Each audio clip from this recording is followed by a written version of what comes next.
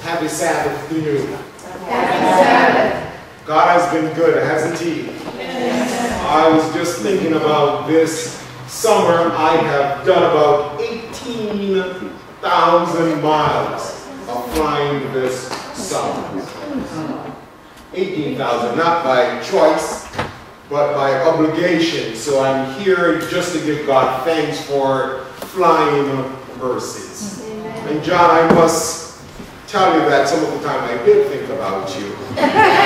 On US Air, I want you to know the 3 airlines I flew on this year, they had the smoothest landing. Just want you to know. So just in case you're looking for whether or not you were shot down or that was US Air's maybe that was a smooth landing. But God has been good to us, and we're here again.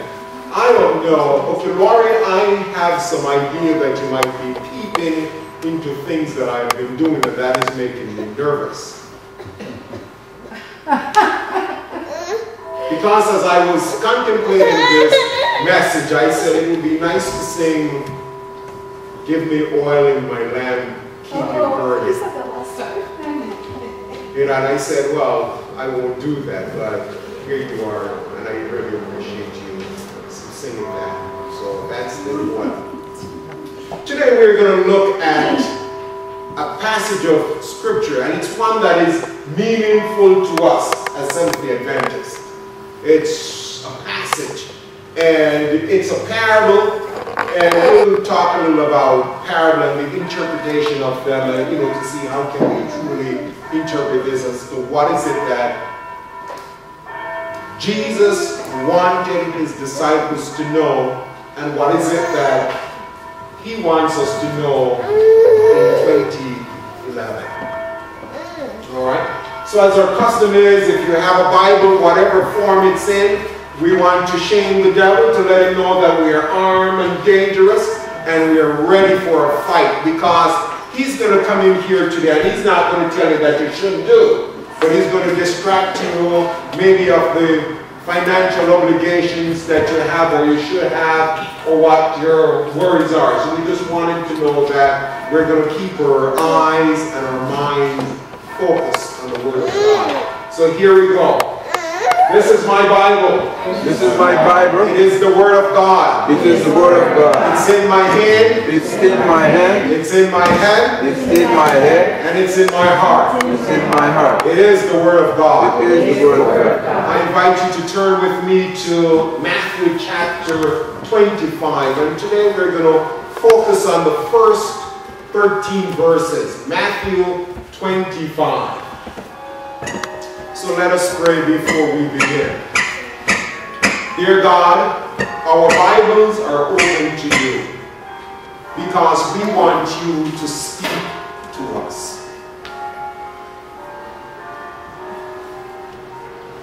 We will not leave this place until you have done so. So speak to us through your word today and in the person of the Holy Spirit. Thank you for hearing us, and now let the words of my mouth and the meditation of our hearts be acceptable to you, O Lord, our strength and our Redeemer. Amen. No doubt 9/11 has impacted our lives greatly. Since 9/11, significant changes have been made to flying, how we fly, the investigation, and all the way that we get on and off an airplane. 9/11 has made a significant impact on our lives.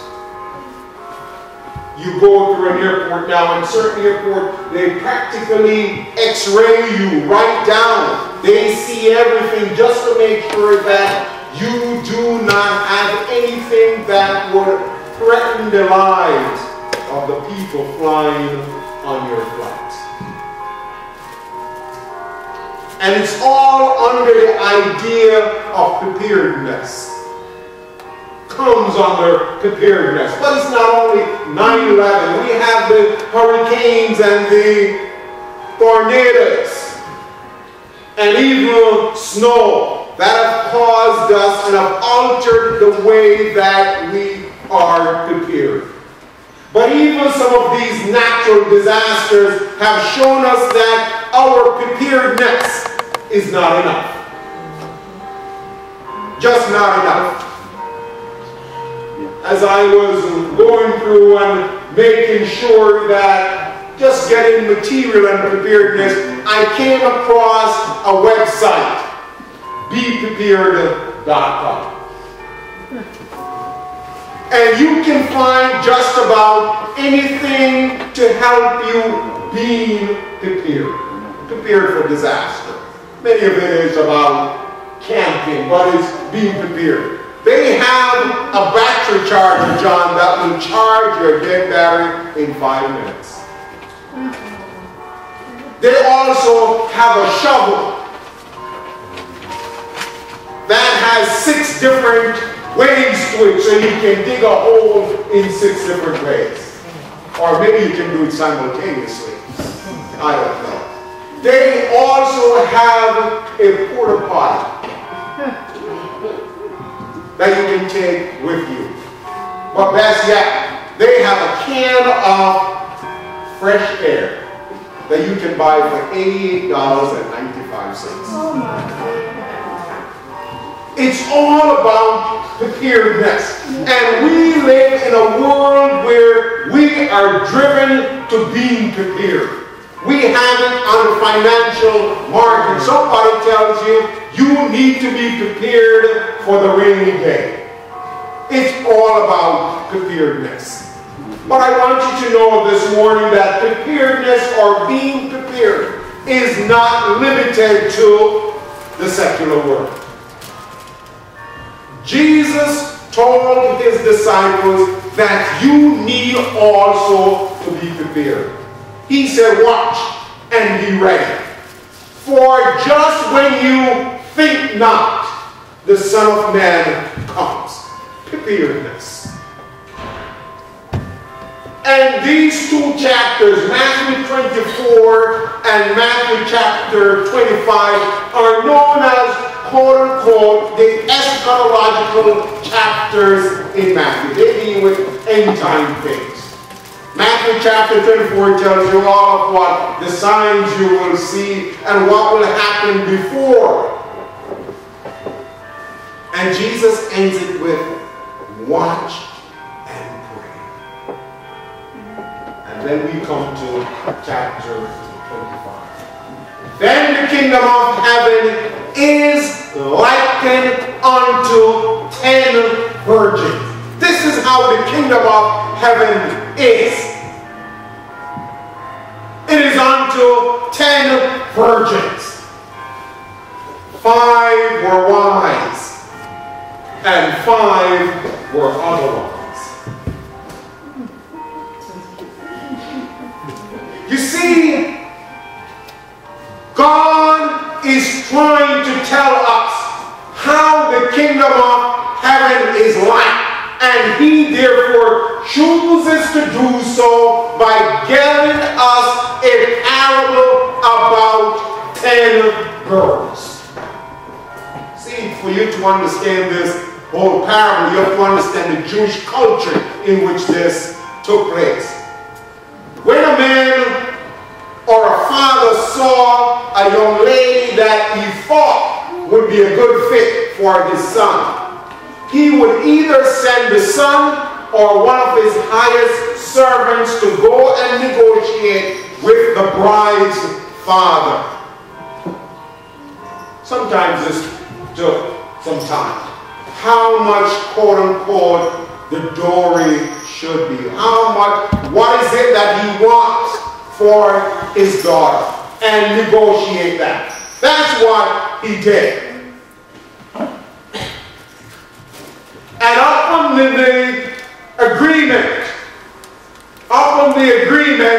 the bridegroom would go back and spend the next year amassing the things that he had agreed to. The bride knew the date when the bridegroom would be coming back, but he did not know the time when the bridegroom would be coming. He knew that.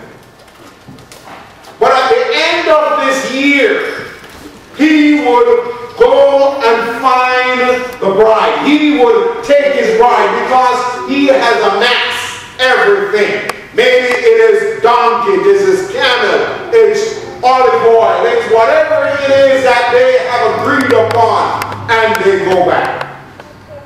Because the bridegroom wants his bride. Turns out. And while he's doing that, the bride is preparing herself to meet her bride. So she's getting the pedicures and the manicures and all the baths that she's taking. She is just looking good for her bridegroom. She knows that he's going to come today, this day, but she does not know what time he's coming. Usually weddings are taken in the evening time. She knows that it could be any time from sunset onward, but not the time. So she's there preparing. And the bridemaid's job was to make sure that they had light, to light the path of the bridegroom unto the bride, so he could see her. So that was it. It is within this context. And Ellen White said that as Jesus was there talking to his disciples, he could look over and see the preparation in this house for this celebration. He knew that something was going to happen, and he said, the kingdom of heaven is likened to 10 virgins. And take note that there's something instructive, that right up front, the quality or the qualification of the virgin is made. 5 were wise and 5 were foolish. I must let you know that the word translated foolish is the same word from which we get our English word moron.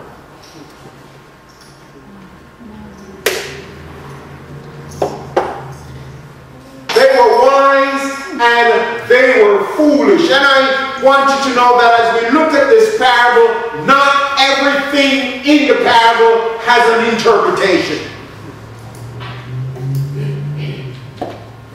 But we want to get to the message of what it is that Jesus wants to do. So here we go. There's something I'm saying to you about preparedness. And God has likened this kingdom of heaven, his coming, to a marriage supper, whereby the bride is waiting, but she knows that the bridegroom is coming. She just cannot tell you when he's coming. I don't know if that sounds like us as church. We know that Jesus is coming. Isn't that true? We just don't know when he's coming. Is that true? Yes. And this is something that you and I have been anxiously waiting for. We hear this, those of us who have grown up in church, we heard it as soon as we could recognize something that Jesus is coming again. We sing it all the time. And then we have a series of songs that reassure us we know not the hour of the Master's appearing, but we know that he's coming. And Jesus is saying, my kingdom of heaven is likened unto this. We know he's coming, we just don't know when. And that puts us into some responsibility. There's work for us to do. So here's what he says. They had lack, and while they were waiting,